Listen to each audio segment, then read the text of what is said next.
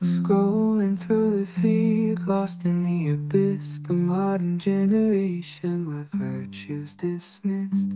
I'm the voice in the silence, the words they won't hear in the chaos of their lives.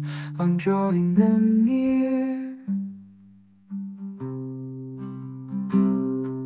The KJV, Holy Bible, my timeless word in 1 Peter 3:7, a message they've never heard.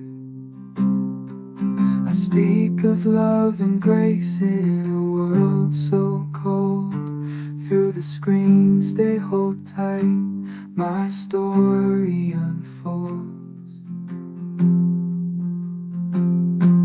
I see their eyes searching, longing for something real, but they're trapped in illusions, craving the next deal.